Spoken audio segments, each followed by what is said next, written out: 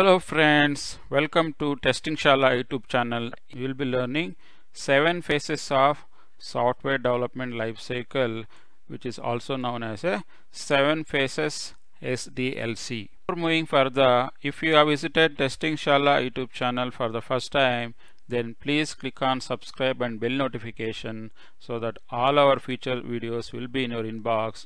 That would help you to enhance your software testing skills. Let us move on and understand what are those 7 phases of software development lifecycle. I'm going to explain in each phases what are the activities which we perform in each of these phases of SDLC. So 7 phases of software development lifecycle is we have a planning phase, then requirement phase, design phase, development phase, testing, deployment, and maintenance. These are the 7 phases of software development lifecycle. I'm going to explain you one by one now. Let us understand what is all about planning. The planning is nothing but you need to scope the project. So what are the things we are going to implement as part of the given project?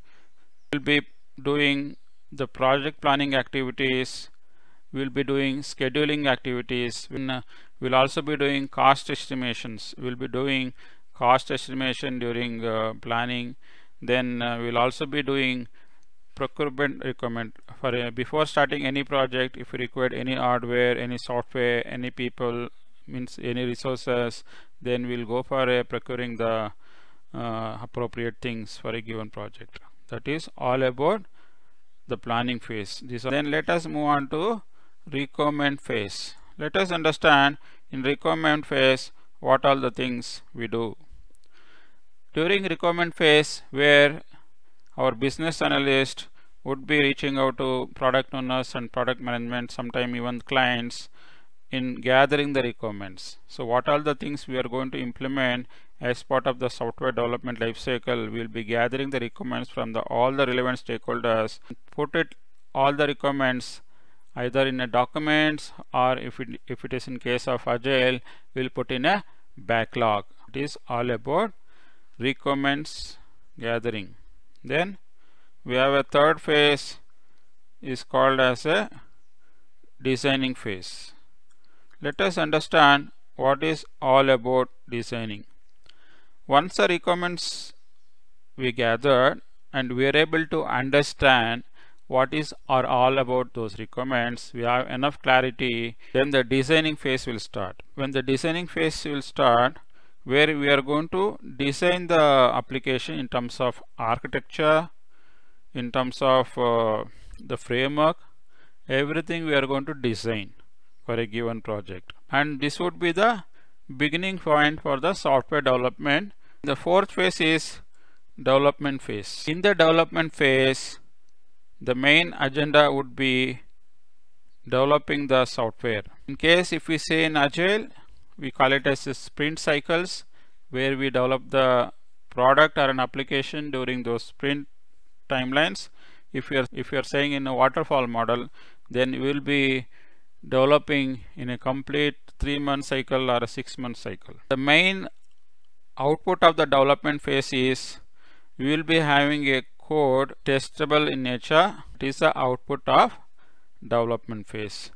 So once the development phase is done, then we will have testing phase. In testing phase, we will be doing validation of the software. We will be ensuring that whether whatever the requirements have gathered, whether the product has been implemented as per the requirements or not. In testing, we will be performing various kinds of testing. It could be unit testing, it could be integration testing, functional testing, system testing, user acceptance testing. These are some of the functional testing. Then if it talks about non-functional testing, then we will perform performance testing just to ensure that whether application behaves as per the requirement for the performance parameters and security aspects also will be validating, that is to ensure all the security aspects of the application is as per the requirement or as per the industry standard. This is the fifth phase of SDLC. Then let us move on to understand sixth phase, deployment phase. Deployment phase is nothing but where we are going to deploy whatever it has been tested into the production place, means that is in the client place.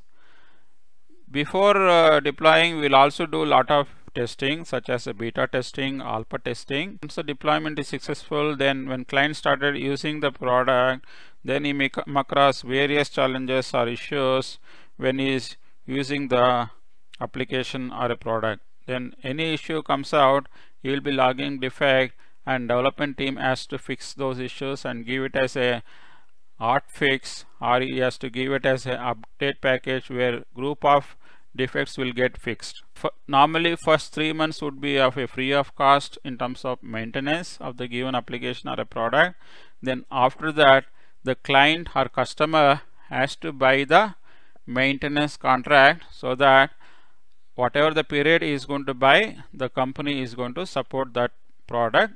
Hope you like this video. If you like this video, please click on like button, and if you have visited testingshala YouTube channel for the first time, then do click on subscribe button and bell notification, so that all our future videos related to software testing will be in your inbox. That would help you to enhance your software testing skills. Thanks for watching this video. Bye for now. Take care.